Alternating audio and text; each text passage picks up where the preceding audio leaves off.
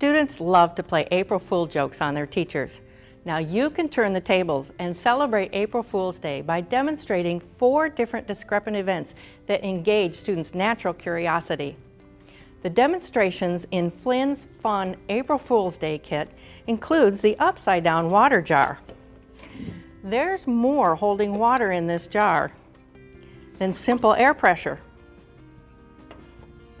With the Shishka balloon, only you know the key to skewering the balloon without popping it.